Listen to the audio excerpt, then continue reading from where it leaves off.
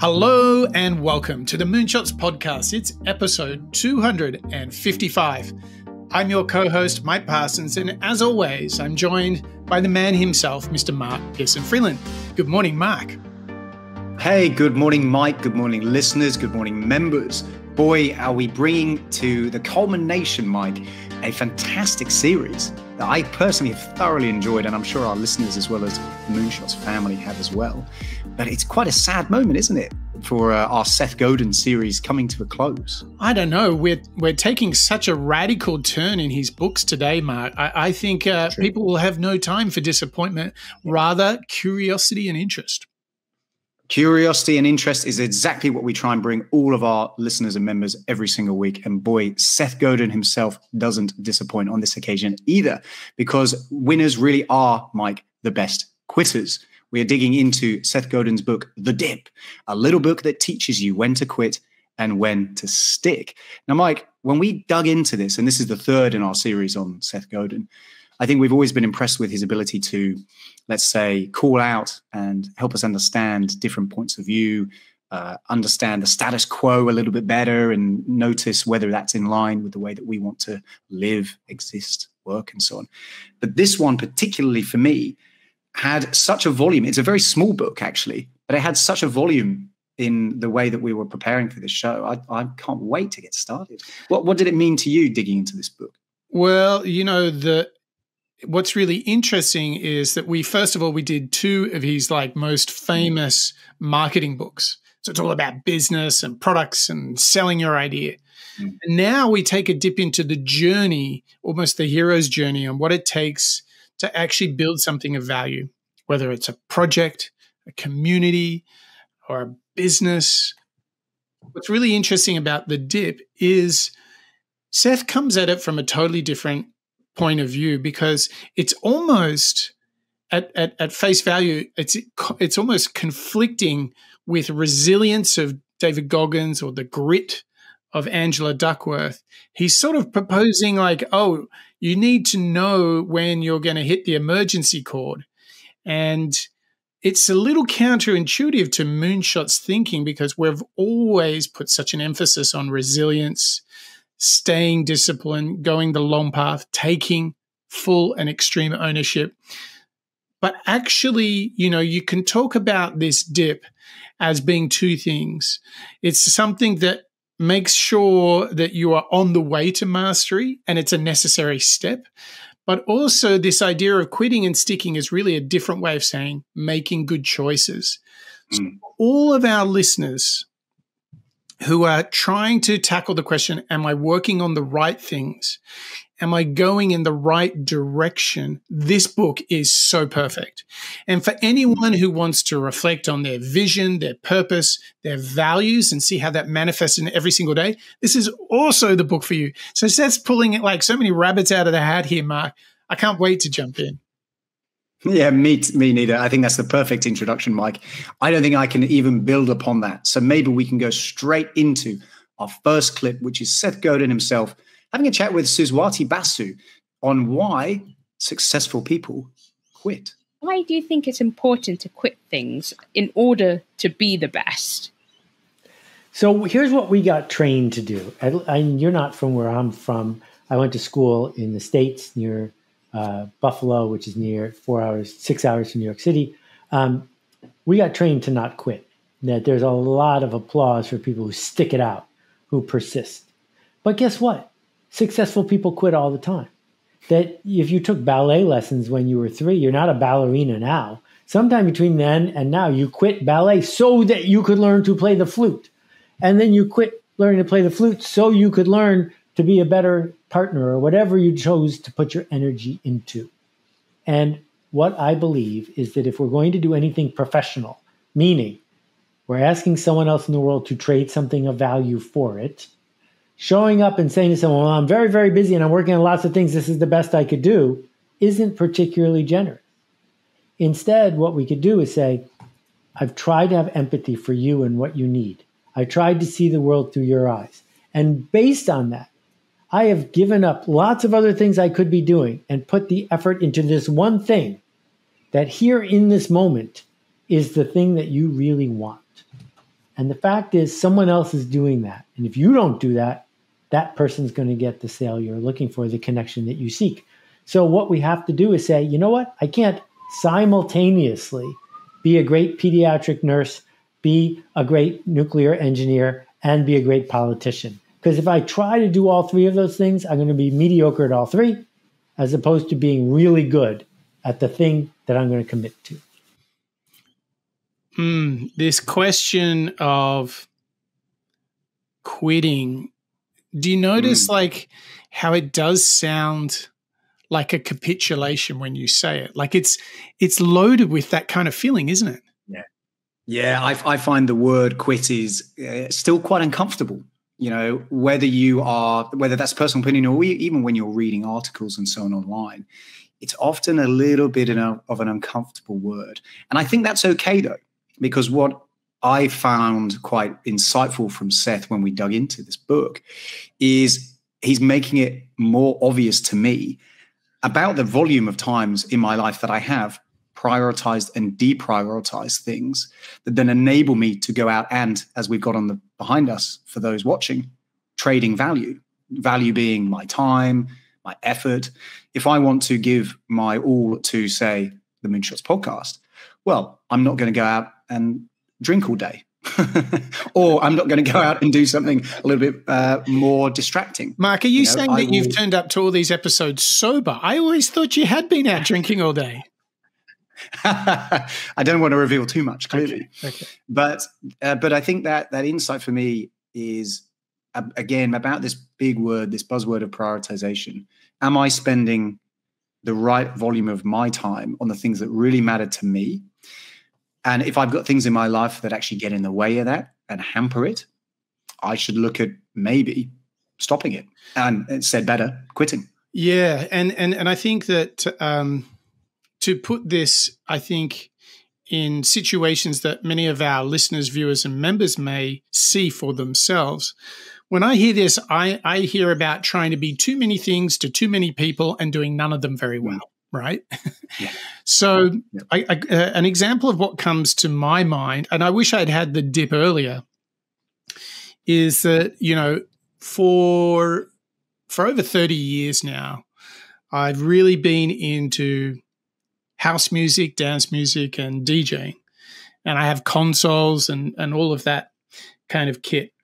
But because of my workload and my commitment to the things that I create outside of music, at the moment, I haven't DJ'd for probably a year plus now, just because I have a lot going on.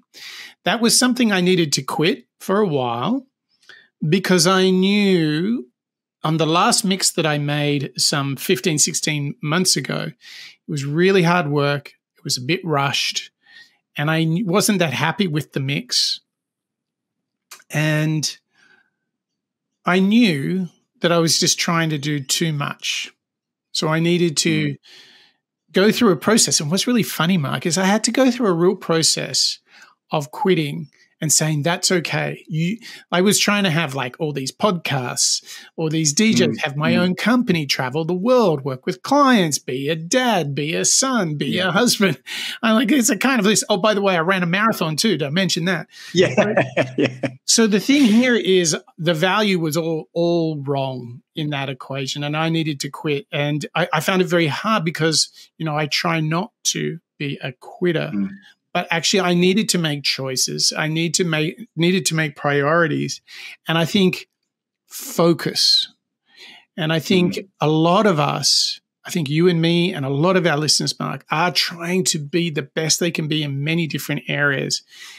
And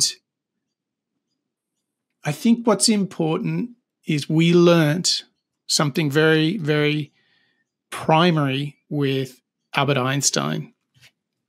Because he said, I am no smarter than anybody else. I just thought about the one problem for longer than anybody else.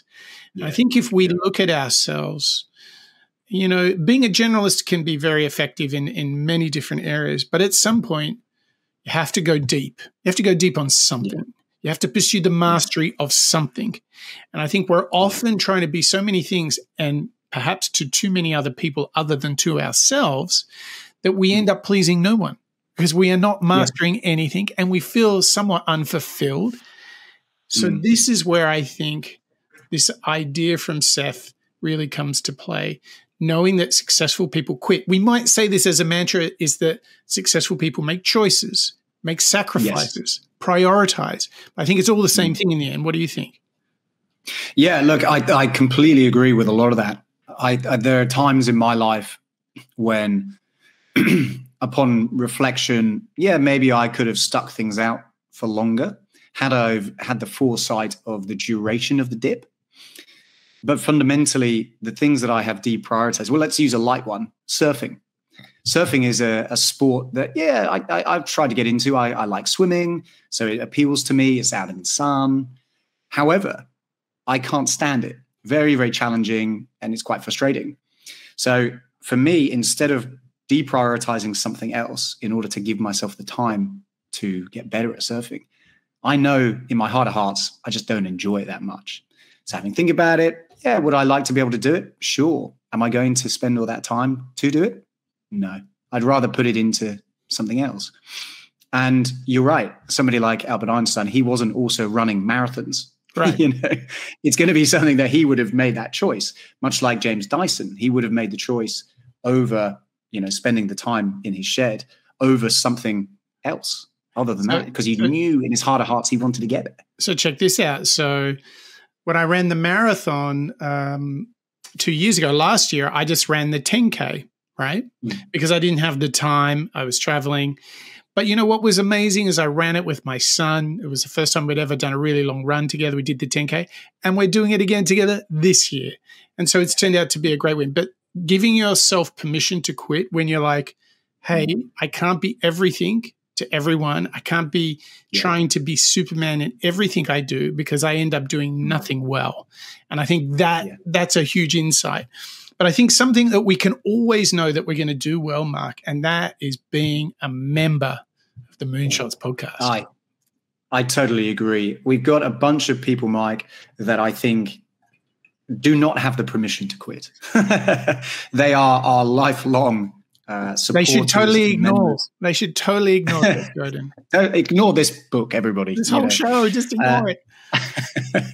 But in all seriousness, I think all these individuals, are like-minded as you and I, Mike. So I hope, please, without further ado, welcome in the individuals who are behind the Moonshots podcast: Bob, Ken, Dietmar, Marjan, Connor, Rodrigo, Lisa, and Sid, Mr. Bonjour, Paul, Bergen, Kalman, Joe, Christian, Samuel, and Barbara, Andre, Chris, Deborah, Lasse, Steve, Craig, Daniel, and Andrew, Ravi, Yvette, Karen, Raul, Nikawada, Ingram, Dirk, and Harry, Venkata, Marco, Jet, Roger, Steph, Gabia, Aurora, Nimmerland, James, Wade, Christoph, Denise, and Teresa. A few of you guys have just gone over the annual membership. So an extra toot of the horn for you guys. Thank you again for your ongoing support of the Moonshots podcast. But hot on those heels are Laura, Smitty, Corey, and Gayla, Bertram, Daniela, Mike and Dan, Antonio, Zachary, Austin and Fred, Lorenz, Ola, Andy, Diana, Margie, Chris, and our brand new member, Ron. Thank you so much, Ron, as well as for all of our members for supporting the Moonshots podcast. We are certainly very grateful. So thank you to all of you. And don't forget, you get that fabulous Moonshot Master Series, a whole other podcast. So if you're into that, head over to moonshots.io, hit the big member button, and your life will never be the same. I'll tell you what, this idea of knowing when to quit, when to focus, and to make choices, we've opened it up, but I think we need to close the deal here, Mike. I think we need to go and double click and zoom in here and actually figure out there's a lot more to this than meets the eye. Yeah, I totally agree. So we've got a great clip from Productivity Game, one of our favorites. He's going to provide us a little bit more information, Mike, a little bit more guidance around this idea of limits and when to quit. When a smart investor purchases a stock, he or she puts a stop-loss limit on their purchase, a condition that, if met, will cause them to automatically sell their stock and accept the loss. Unless there is a fundamental change in the market, the investor will remain committed to their investment until the predefined exit condition is met. This prevents them from panicking, exiting the position early, and missing out on substantial returns. Before you invest in a dip, you need to do the same. Ultramarathoner Dick Collins once said, "Decide before the race the conditions that will cause you to stop and drop out. You don't want to be out there saying, well, gee, my leg hurts, I'm a little dehydrated, I'm sleepy, I'm tired, and it's cold and windy," and talk yourself into quitting. If you are making a decision based on how you feel at that moment, you will probably make the wrong decision. To avoid making rash decisions and throwing away previous effort, you need to determine your limits before entering a dip. How much time are you willing to spend? How much money are you willing to lose? How much pain are you willing to go through before quitting? With those limits in mind, you need to make a quitting contract with yourself and vow to not quit unless you go beyond those limits or something fundamental changes. With a quitting contract in place, you can calmly face panic and setback by asking yourself, have my predefined quitting conditions been met? No? Has something fundamental changed? No? Okay, then I need to stick with it. Oh, Mark, I'm just hydrating because I'm getting ready to do the marathon of quitting here. So here's the thing. I think what would be interesting if we play a game where I'm going to use a sports metaphor and you use a business metaphor of when we do and don't quit. Okay. So let's take the running thing. Let's say you're preparing for a marathon and you need to know, like, okay, when am I pushing too hard, right? So I think, like, if you go out if you set the alarm for a 5:30 wake up and you're like, oh, this is too hard, I think you need to pre-agree with yourself. Look, of course I'm going to resist it because I never get up at 5:30 because I never run. I usually get up at 7. So I'm prepared that it's going to be hard to get up at 5:30 a.m., but I know that it's okay, right? Yeah. Likewise, if you start jogging and you're starting your early run program and you feel really out of breath, hot and bothered, you're running very slow, do you quit then? No, you just know that you're building up some cardiovascular health, right? Yeah. You're building up your fitness. Now, those are very clear things that you can say, I don't quit just because I'm really hot, right? Yeah. I don't quit because it's cold outside, right? You can come out with all these clear lines. I think naturally what you can do is, if after running the following day you literally are so sore you cannot work, I think you need to quit for a day and recover, right? I think if you're having heart palpitations and irregular heartbeats, maybe you do need to consider quitting. And those are clear lines you can make. But I think what the beauty is thinking these through beforehand, thinking these through as pre-agreements of when you do and don't quit. Because the thing is, and I know this from running, because I had such a commitment to running the marathon, that there was just no way. I felt in the last, I'd run 35, 37 Ks. I had 5 Ks to go. I'd been running for like 4 hours, and I'd never run for 4 hours before in my life. But I knew somewhere deep inside me, I was so all about just finishing. I was going to keep running the whole way. None of this, like, people were bailing and walking and, all that. No, just keep going, keep going, keep going. That when you make these sorts of commitments and contracts, you're in this constant temptation in the last 5 miles, the last 5 kilometers of a marathon of, why am I doing this? Maybe I should just stop. But having this pre-agreed arrangement, look, I'm not dead. I'm beat, but I'm not dead. Yeah. This is not doing me like irreparable harm. And I think this is really, really important. If you set those things, you can actually discover you've got so much more potential, but also you have the wisdom to say, hey, I've woken up today and I'm really severely bad. Like, I think I need to go to ER. My body's so sore from running, or I'm having irregularities on heartbeat, breath, that sort of stuff. Then those are clear signals that you don't keep going. So, Mark, let's now put it into something that perhaps more of us face, which is a work situation. I want you to kind of play this game with me, like walk me through a situation that's challenging, and can you give us your guideposts of when you do and don't do it? Yeah, I think business is kind of like a marathon to a certain extent. You're training yourself. And what I mean by that is you're getting like we say a lot on the show, you're getting comfortable being uncomfortable sometimes. And business is exactly like a marathon, isn't it? So that's a good analogy. I think when there's times in business where you're kind of questioning, is something not right here? Can I really be bothered? It comes down to time. Maybe you're asked to join an evening call, or maybe you're asked to join, a call each week. I think that would be a moment for me that you'd, question, okay, is this something I'm going to quit over? Well, probably not, because realistically, it's not my full job. I'm not going to work evening shifts every single night. Instead, it's fair that occasionally I might need to collaborate with other team members, or it's going to benefit me because I am speaking to somebody in a different time zone. I'm going to absorb their knowledge. That's good for me. So having that wisdom and having, what was the word you said? Oh, the potential. Having that insight and that wisdom and knowing the potential that can benefit you from investing just a little bit more time outweighs the idea of just quitting straight away. Okay. Likewise. So hang on. So let me see if I follow. So you're saying, maybe I'm jumping too far. Like if on occasion the company says to you, could you join a call at 8 p.m.? You're like, okay. But if they say every night you're on a call at 8 p.m., you're like, no way, because that means my day's way too long. Is that kind of where you're going? I would go to even more of the extreme. If your work becomes against your time zone, let's say, you get asked to only do night shifts, let's say, and it becomes difficult for you to balance work, life, family, the other priorities, again, to use this word of ours. When you start to notice the priorities that you have around you that are contributing to you being that best version of yourself, the happy version, the curious version, maybe it's getting in the way of our listeners and members being able to listen to the Moonshots podcast.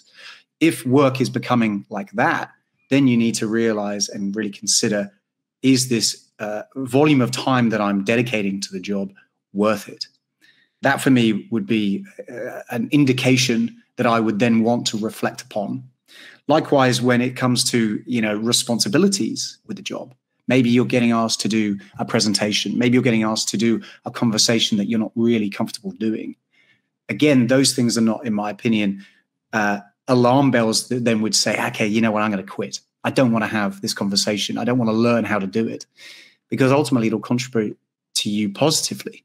If the task that you're being asked to do, I think will benefit you in the long run, maybe give you experience, confidence, maybe the ability to get up in front of people a little bit better because you've had to do it.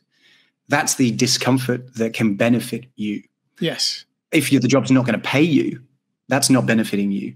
If they're going against your beliefs, whether it's beliefs around behavior or otherwise, that seems like a red flag. Yeah. Because suddenly you're being asked to go against you as an individual, and that's not benefiting you. So great examples of that would be if the company is asking you to do something, let's say your boss is asking you to do something, you should ask, have you done this before, to the boss? Well, yeah. Put them on the spot. Would they actually do it themselves? That's interesting. I think another thing is when people are making commitments together, I think a really important thing is if someone is asking you to promise, let's say to a client, promising them an outcome that is risky, then I think when you quit and when you don't quit, you should say, hey, I really feel like we should disclose the risk associated with it. It's possible what we're promising. However, there's quite a lot of risk we would need to manage and a lot of challenges for that to happen. And if your organization doesn't want to disclose that to the third party, that's starting to get into the area where you need to reevaluate, is this somewhere I can work and live by my values? Obviously, if they're outright saying just promise them the world and it's never going to happen, that's massive red flag. But I think that one's pretty easy for everyone. I think it's the stuff in the middle. And I think it's all about the full disclosure. And I think that when you're in a place where you're working with people and people are making commitments and communication, I think it's all about the risks associated, the conditions, the prerequisites for certain things to happen. Because a lot of people end up saying things like, well, you didn't tell me this at the time, right? Yeah. So I think it's always like, put yourself on the other foot. If you were getting someone promising you, what would you need to know to be comfortable? Because I think a lot of us would be happy to go ahead knowing the full risk. What just kills us is when we don't know. So I think there's some techniques to use here, which is if the work that you're doing is in line with the vision you have of yourself, perhaps your purpose, but also your values. If you want to act with integrity, then you should really disclose things fully and completely, particularly when we're in gray areas, right? You shouldn't present them as being black and white, right? You know, we will deliver you 101 widgets tomorrow when you're like, well, it could be 90 depending on the weather, right? Yeah. Yeah, you're right. It's transparency, isn't it? And I've obviously harked back to the Crucial Conversations episode a few times on the show. But I think this book and where Seth is taking us here reminds me of that. You know, he's inviting us to be reflective, to be transparent, to be honest with ourselves. Yep. I think the moments, and exactly as we heard in that first clip, the moments when I think people find themselves really questioning whether they should quit, it kind of goes against your standard behavior because it is that fight or flight. Right. You know, and you know, when you're feeling fight or flight is a terrible moment to make decisions because you're emotionally geared, not rationally geared, which is why, like, you know, we're going to get into this, like constantly reaffirming your values and the vision and the purpose you have of yourself makes it so much easier because when you're in the dip, you're able to go, you know what, it's just the dip. I can grind this out. Yeah. But there are other times when you're like, this doesn't feel good at all. Like I'm not in a place that's making it easy for me to act the way I believe I should be acting. Or I'm doing stuff that is like so not in line with the vision and my purpose in life. You know, I want to go left and the whole business is going right completely at a hard right angle. So, like, okay, obviously things are not meant to be. But I think the key to the idea in this clip is that you should always be setting your limits, right? Before you go, before you run the race, before you go to training, right? Know like, hey, it's going to be hard. I could be really, really sore for the first couple of weeks as I build up that muscle group. Or I'm starting in a new company. I'm learning everything afresh. It's going to be weird and awkward. I'm not just going to bail just because I'm like, wow, this is a bit overwhelming.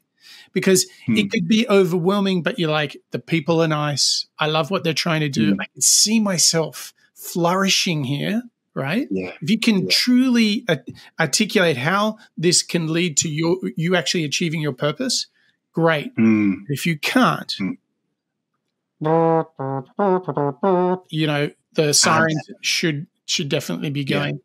And I think, Mark, what happens is we get into situations, we haven't got our values and our vision figured out, and stuff's flying all over the place. We're in the middle of heavy artillery fire and we can't make a sensible decision.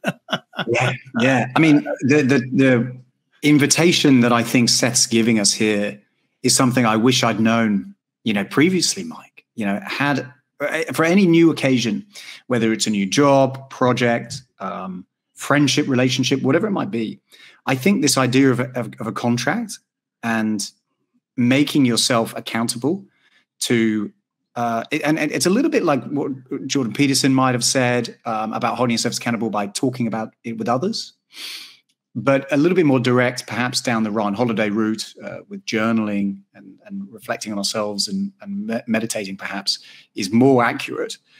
You can then, I would then benefit from that because then you might stay that little bit longer.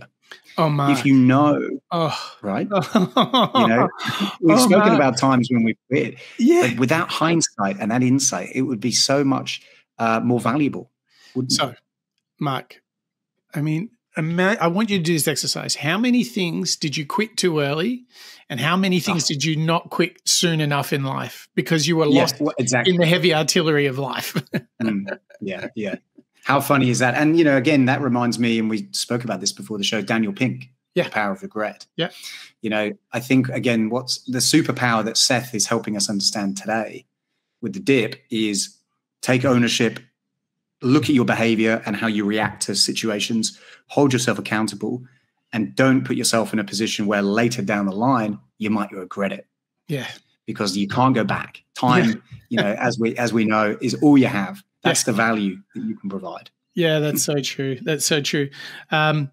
Before we get into this next idea of the curvature of the dip, I want to remind all of our listeners, our viewers, and our members that this is the third part of the Seth Godin series. So if you're interested in his other episodes that we have done, head over to moonshots.io, check them all out, and you'll find just a cool 250 other shows there as well. But Mark, what's with this dip thing, and what's with the curves in the dip?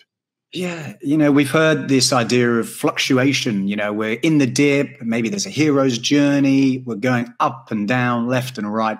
Let's hear now a little bit more of a breakdown, this time from Mentally Fit Book Club, who's going to help us understand the curves within Seth's book and the definitions behind the dip, a cul-de-sac, and a cliff.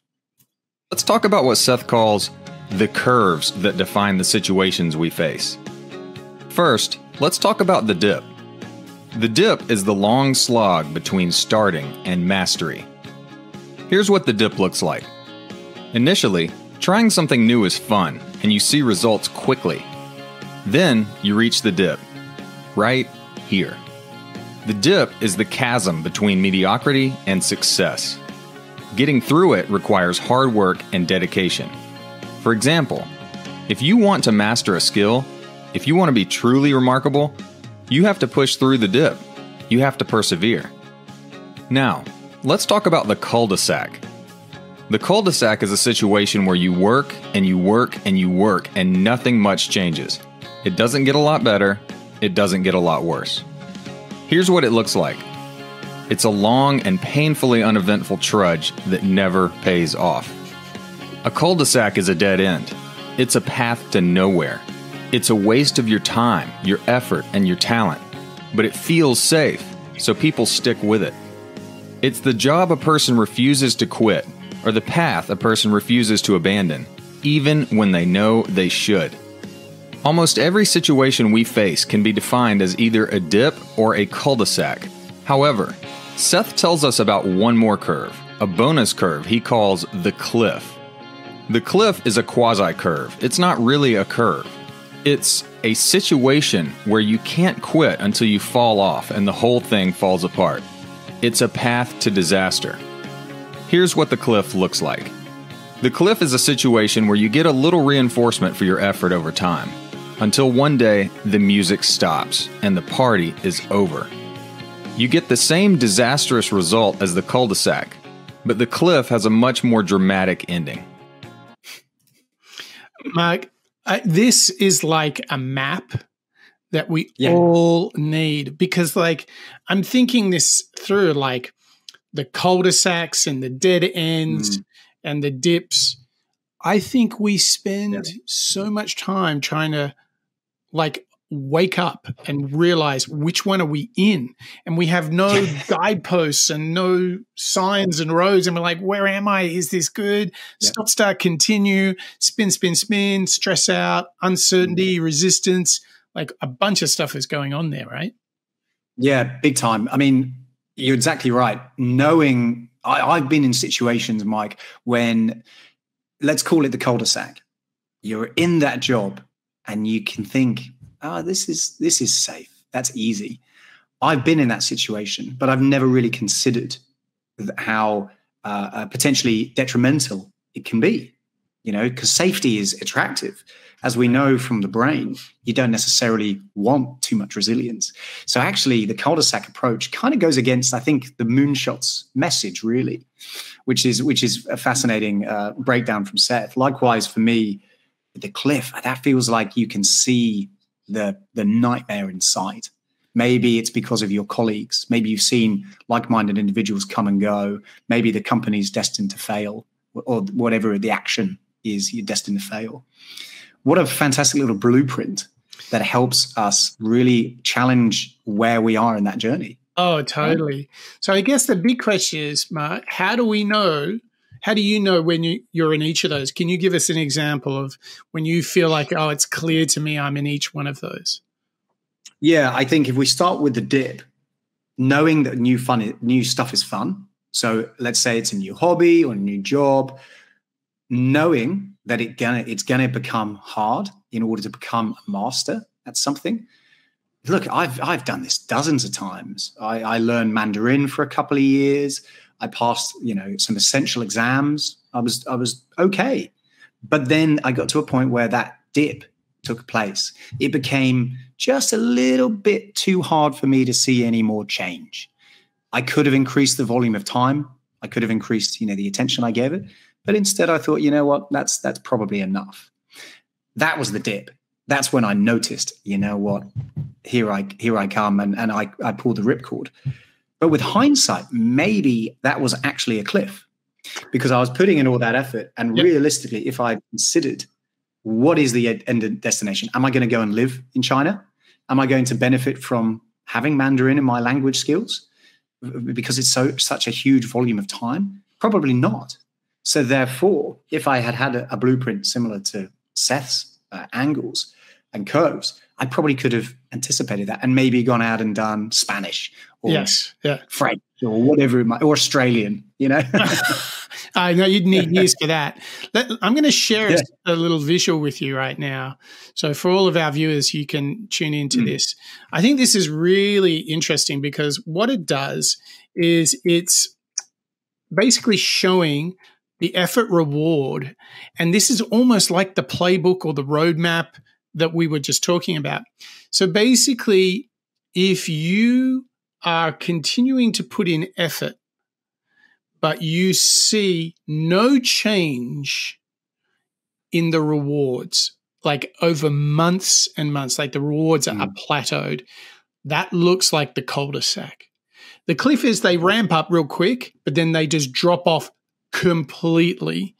That is the cliff.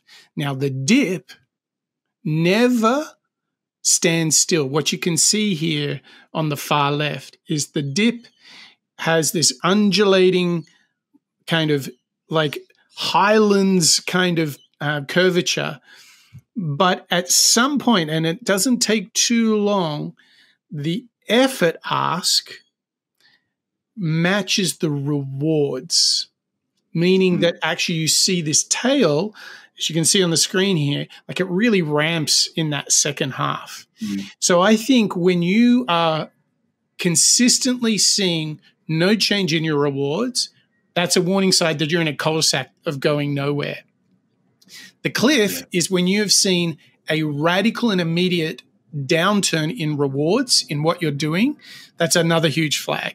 If you've seen a reduction in rewards, but they've not completely disappeared, and you see some movement there, chances are you might be in the dip. If only we had this 40 years ago, Mark, this would have solved so much drama for me. I know. So, Mike, as we reflect on these curves, and I liked how you called out the dip is undulating and it never changes. Right. Oh, sorry, it's always changing. I think that's a key difference actually to call out. What can you imagine? What can we both imagine are typical rewards? For example, when you're on the dip and the rewards go down, satisfaction with work. I'll go the big one. Rate of learning. When you're not learning, when you're not having aha moments, I didn't know that moments, and it's just none of that, I think we all will eventually get very bored. So I think it's the absence of learning, because absence of learning is the absence of growth, and the absence of growth, Mark, is the absence of satisfaction that you mentioned. Yes, that's it. I agree. I think, more visually or another reward would be that sense of, you're right, sense of satisfaction comes really from learning. Yep. I think so does the ability to collaborate with others for me. I know that's a product because you're learning new stuff from new people, right? Yeah. Exactly, that exposure to others. So what a fascinating but easy to understand equation from Seth. Yeah. He's going back to that first clip that we heard, this idea of trading value. Yes. Now seeing that visualized, how simple, I dare say, is it all? Yeah, yeah. And I think that this exchange of value, going out into the world, creating things that matter, selling ideas, getting people on board with how you see it is all part of it. And in fact, this last clip from Seth talks about that very thing. That's right. We're going to hear from Seth one final time in Mike, this current series on Seth Godin. This time he's closing out the show as well as the series with selling power. And this time we're going to dig a little bit deeper into the dip and understand how we hold ourselves accountable. So the dip is just before the rise comes, right? Well, here's what happens. In almost any area of endeavor, only a tiny percentage can win, right? Only one person can win the race. Only 3 companies can be the biggest 3 companies in their industry. Only one search engine can be the one that people choose to go to. So what happens when you set out to do almost anything is there's excitement and energy and enthusiasm at the beginning. At the beginning, people will try you because you're new. And then inevitably, the dip hits. The dip is the screen, the filter, the thing that separates the triers from the winners. The dip is organic chemistry. If you set out to be a doctor, first you're pre-med. And the thing that happens in the middle of pre-med is you have to take organic chemistry. Organic chemistry is the course that separates everybody from the people who get into med school. And that's good news. The dip is actually a good thing, because if it weren't for organic chemistry, everyone would be a doctor. And if everyone would be a doctor, it wouldn't be worth anything. It's an organic selection process. Exactly. And so as a salesperson, there's all this hazing that goes on when you call on IBM, or all these problems that you go on when you're trying to get a great job at Xerox, or all these things you have to do that separate the insiders from the outsiders. Now, as a salesperson my whole life, I've cursed out those moments, because you say, if I could just have that connection to that person, if I could just be in that RFP list, if I could just be on the short list, then I'd be fine. But in fact, the dip is your friend, because once you get through it, once you get to the other side, that's where the profits come from. Now, this is where he brings it home, because, Mark, what he's basically saying, for all this talk of quitting, he's actually saying, here's what to focus on and here's what not to quit. Because on the other side of the 10,000 hours, on the other side of the grind and the uncertainty and the valley of darkness, the dip is all the good stuff. Because most people in life, when they hit the dip, they bail. Yeah, big time. What he's really talking to is, well, when do you stick with it and when do you don't? And that nuance, it's so subtle. But that's everything, right? Look, I think a visual demonstration of that point, Mike, would be the Moonshots show. As you've called out before, 50% of podcasts disappear within 10 episodes, and then the other remaining 50% is then cut again after 20 episodes or whatever it was. And so what you're left with is a very, very small, in comparison at least, from the volume of people that start down to the people that continue. It just comes down to that sustained effort that then separates the people who want to go out and do it and the people that thought about doing it but couldn't really be bothered.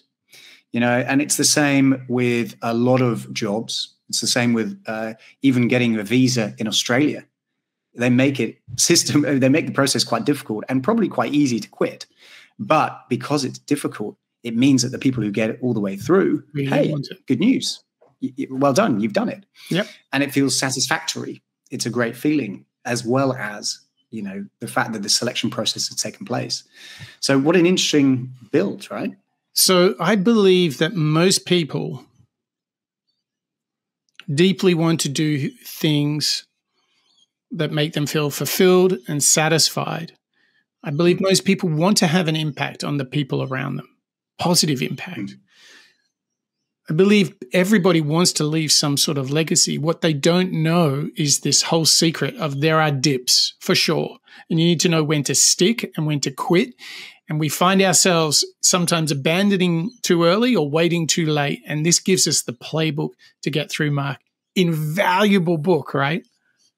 Wow. I mean, it's kind of like learning how to play 21. You know, do I stick or do I twist? Right. Or do I double? It's the knowing when to double down. And that for me, Mike, when I think back to my career, this is going to probably be one of those books that I will gift to people who might be struggling, because it's a great reminder to stick at it if you really, really want it. And more often than not, I think a lot of us end up quitting maybe too early than we probably should at certain things. So what a wonderful way to be held accountable again by old Seth. Yeah, I mean, it really is so good. And the fact that we got so much from his marketing series as well.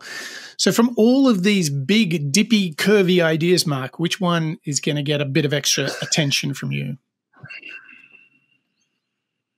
Well, I love the visualization of the curves. I think that's going to be quite an easy blueprint to bear in mind. So I think that's probably going to be my take-home insight today, noticing where I might be, whether it's a new job or whatever it might be, and seeing that path ahead of me, making sure that I'm not, taking myself down the wrong one. That's, I think, something I can take away and actively work on. What about you, Mike? 4 big ideas from the book today. Look, I'm totally with you. It was that dip, cul-de-sac, cliff, knowing those different curves. That was amazing. Yeah, me too. I think actually before we recorded, I thought it would be another one, but actually that was a particularly valuable visualization. Yeah, totally. Well, Mark, thank you to you, and thank you to you, our listeners, viewers, and members, joining us here on show 255, where we explored The Dip by Seth Godin himself, the third and last installment of our Seth Godin series.